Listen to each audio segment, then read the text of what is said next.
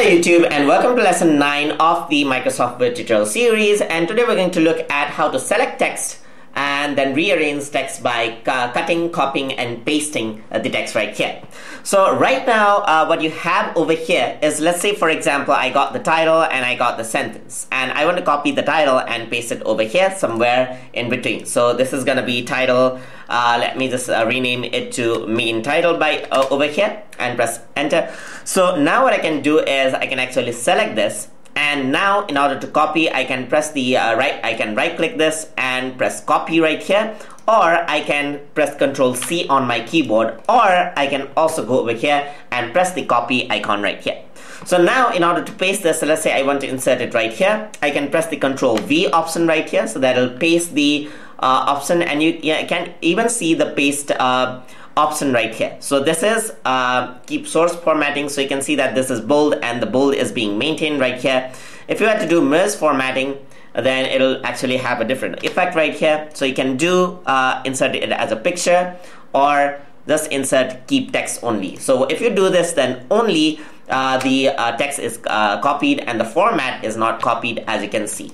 So let me just zoom this in a bit. Alright, so let me just zoom this in a bit, let's say about page width, so you can see it more clearly right here. So I'm going to go back to home.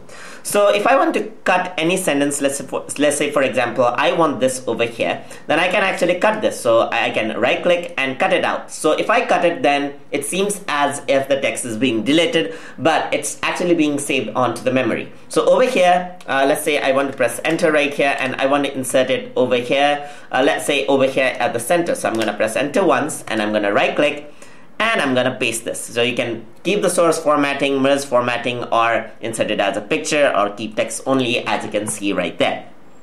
So in order to select the text there, you simply click it from left to right, or from left to right, or from right to left. So that is up to you right here, but left to right is much more easier, as you can see that you can only select a part of the text as well as you wish. So you can select from IT, alright, so you can see that this is how you can select single text, just like this from left side.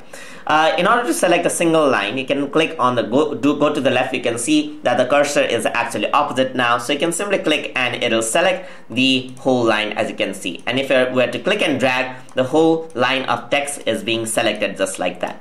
So this is one way to select the text as well.